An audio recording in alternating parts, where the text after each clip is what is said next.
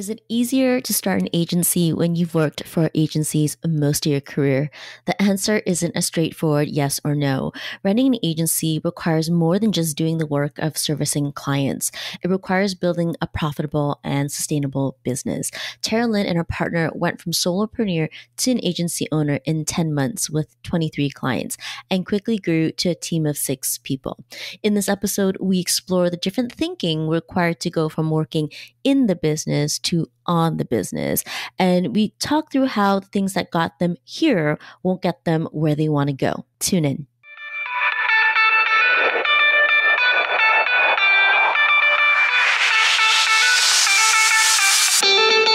Welcome to the Small But Mighty Agency Podcast. If you're a creative consultant or agency owner who wants to know what the roller coaster ride really looks like to grow your business from one to many, you're in the right place. My guest and I pull back the curtains on the realities of growing and running agencies of different sizes and what it takes to build a team. And if you're anything like me, you want more than the highlight reel. You want to learn from the mistakes of others so that you can stop short of making the same mistakes. I'm your host, Audrey Joy Kwan. I spend my days as a coach and consultant to multiple 6- and 7-figure agency owners. For the last 7 years, I've been behind the scenes helping people grow, lead, and operate small but mighty agencies. Here at the Small But Mighty Agency Podcast, we'll uncover what works and, equally as important, what didn't work to get these business owners to where they are today. Hi, Taralyn. Thanks for joining us on the podcast. Let's start by having you share more about your agency. Hi, Audrey. Thanks for having me on. My name is Taralyn. I am one half of the creative direction and partner force behind Bold Lip Studio. We're a little agency here in Ottawa, and we do branding and marketing comms in the specialty of cannabis, but we also focus on some other grown-up fun avenues as well. We're both LinkedIn users. I've been leaning into the platform a lot more this year. I came across a post from you celebrating serving 23 clients in your first 10 months as an agency owner. Tell me more. Yeah, definitely. So we are coming up to a year of operations. So yeah, we're just in our infancy as an agency. And yeah, I was doing this year-end cap of our successes in our first almost year of operations and doing that count, and was surprised myself that, wow, we've serviced so many amazing clients across like a variety of portfolios and projects. And a lot of that had to do with a really solid network that we've been able to lean back on in this past year. People that we've known, that we've worked with before, people that, just our inner circle who are really interested in working with us and supporting our new agency.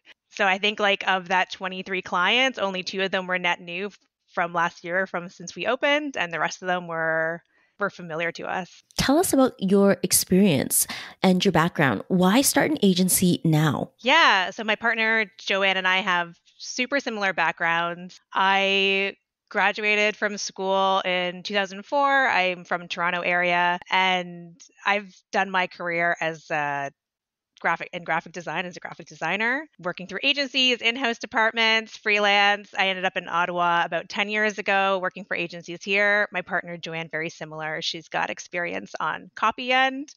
She worked at agencies throughout the UK and also landed in Ottawa about a decade ago. We worked together at agencies. We worked together freelancing.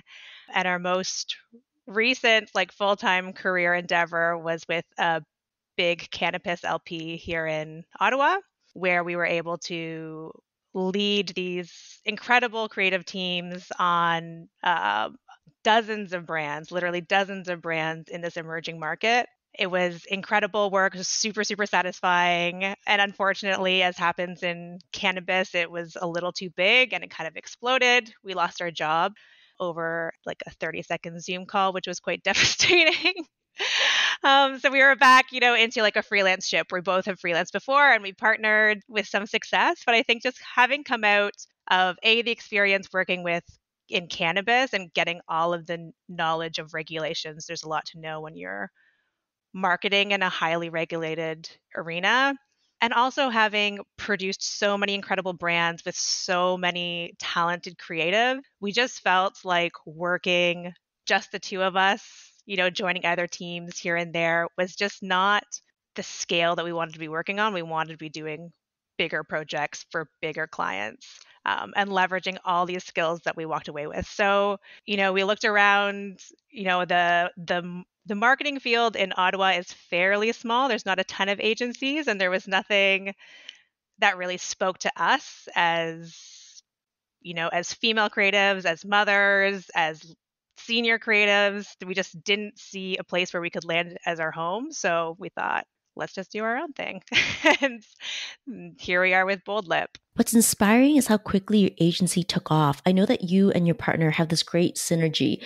You have the design background and Joanne has the copywriting experience, which played a huge role. But what stands out to me is how keeping it simple made all the difference in the start.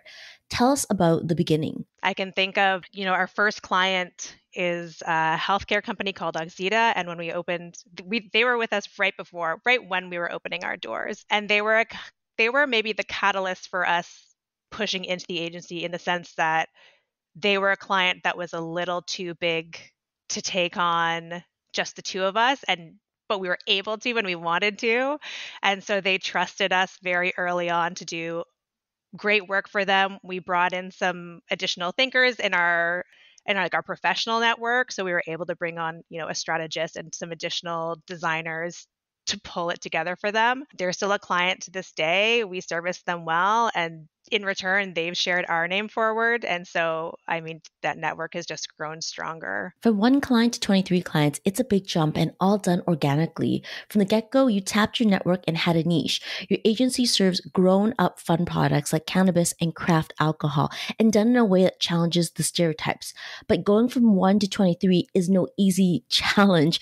People might think that running an agency would be easy because both you and Joanne have been in agencies. What has been your experience? I think all that knowledge has serviced as well in terms of actual production of work. We've obviously crafted our skills through agencies and in-house teams, to an expert level, I would say. So if you're working with us, you're getting incredible creative output. You're getting effective marketing communications.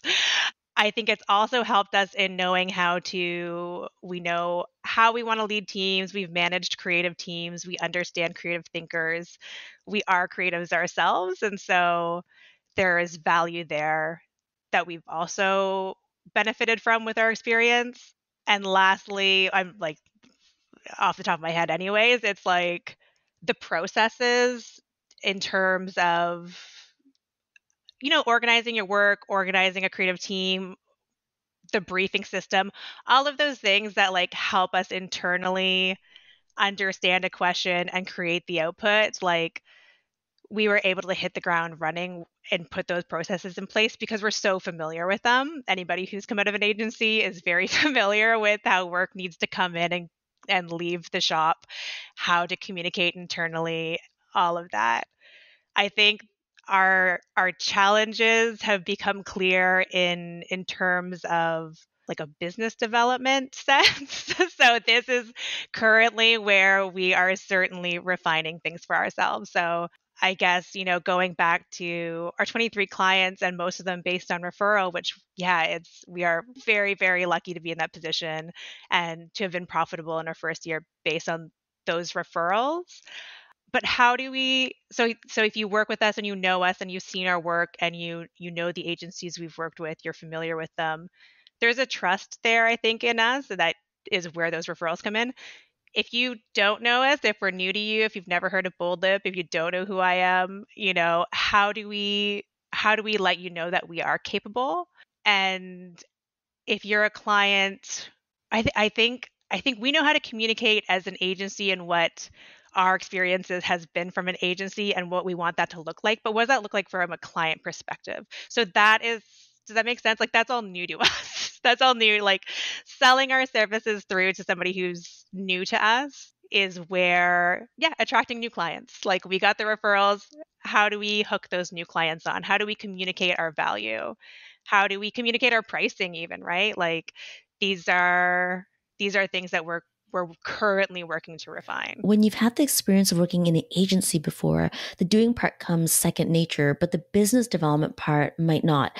As you mentioned, packaging your services, pricing, and creating more visibility so that your business is sustainable, things that have to do with working on your business, like marketing, sales, and even messaging, can be challenging. Totally. When we I actually think it's on our website right now, but one of the things we said when we opened was like, we do great work, no BS. And even that statement to us is like from agency life where there's just layers of BS that you deal with. Again, like you've been in agency, the layers of politics and so even that statement is like, well, that speaks to us and our experience in agencies.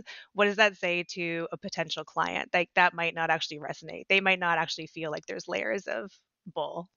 So for us, we're at this, like let's reframe our thinking. Let's still have like honest, transparent conversations with clients, but I do think we need to be packaging in a way that's just a little speaks more clearly to what a client's really looking for, a potential client. It's normal for marketers to have a hard time figuring out their own message. It's the glass bottle analogy. When you're inside the bottle, it's hard to read the label on your bottle. And when you switch gears from solopreneur to an agency, you shift from selling what you do to selling what your company does. 100%. Totally. Yeah, there's a definite mind shift that I don't think I was expecting. I think I was expecting like similar mindset, bigger team, more capability, easy sell. When you're right, it's there's more, we're asking for more money, there needs to be more trust, there's more components at play, and even like efficiencies in how we well I'm mixing messages here, but like how we do basically like custom programs for each client. So we do custom proposals, custom solutions, custom everything, which also I think comes from, the way I have at least worked in agencies, like everything is super custom.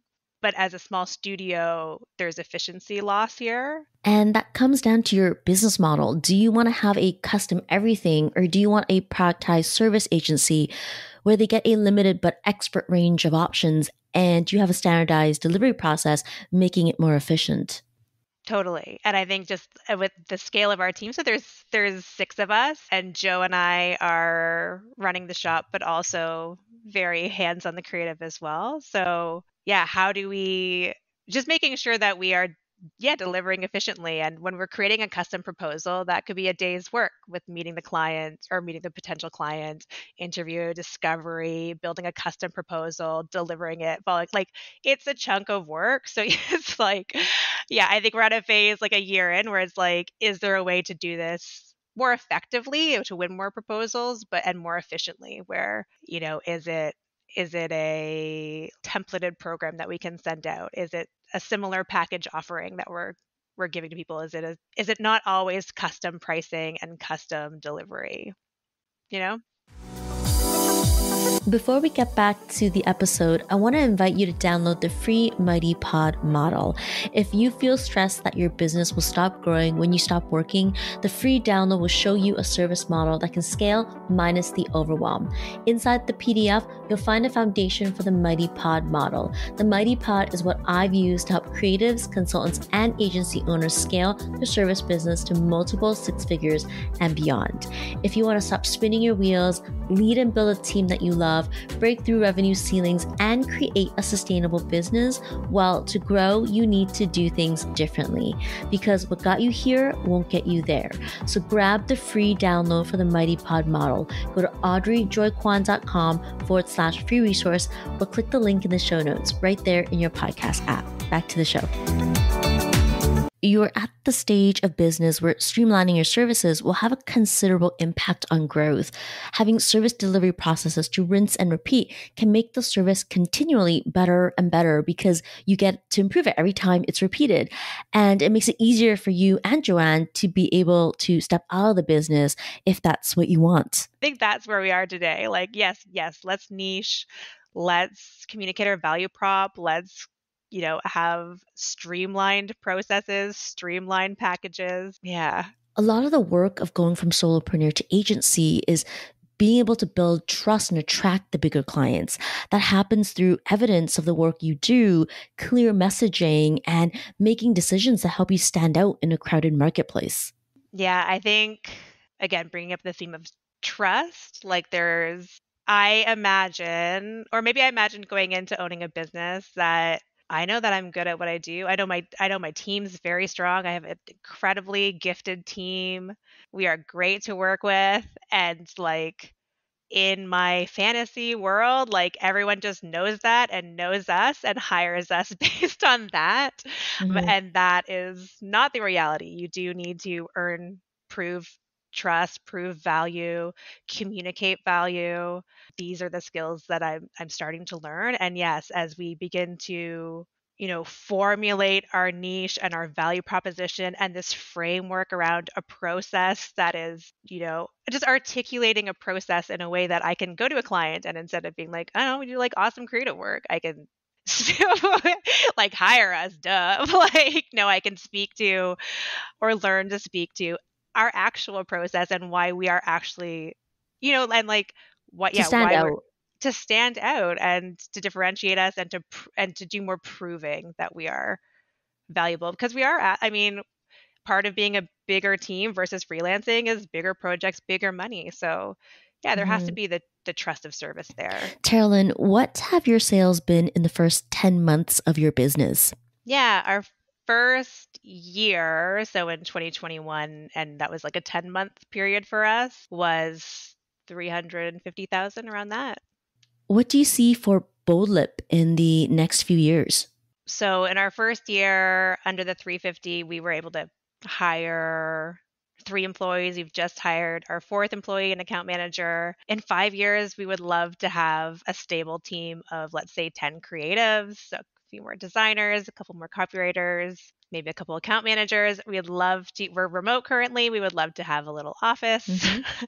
And I think we would love to, be well established, well recognized in our area of expertise, in our niche, and attracting top tier client. Obviously, the profit growth would be excellent. And if we could, there's dreams like, could we work on a 4-day-a-week model while being profitable? Can we have a charitable component? Could we be giving some of our revenue to those who need it? Being in a position where we are all comfortable, where our team is all making excellent salaries, being treated very well, that we have some left over to give to the community, like that's the dream. While doing amazing creative work, like what could be better? Thank you, Taralyn. Before we wrap up here, what keeps you inspired and at your best? Yeah, I am an RGD, which is a registered graphic designer. It's an association here in Canada that you can apply to for your certification. And they host tons of small webinars and little events, but they also do these pretty big conferences. So there's the Design Thinkers that happens every year. There's one in Toronto and one in Vancouver. They have just fantastic conferences that attracts incredible talent from all around the world. And it's always inspiring. It's always inspiring to hear from other business owners and how they're operating, how other designers are staying inspired in their own craft and doing excellent work. Yeah, that would be what keeps me inspired. Thank you, Taralyn. Where can people find you and Boldlip? Yeah, you can find Boldlip at boldlip.ca. We will be on Instagram. We will be on LinkedIn. I won't be on Twitter, so don't look for me there. But we're around the internet. You can find us. Thank you so much. Thank you, Audrey. Hey there, thanks for hanging out with me at the Small But Mighty Agency podcast. If you enjoyed this episode, it would mean the world to me if you hit the follow or subscribe button in your podcast app and share it with a friend. I'll see you on the next one.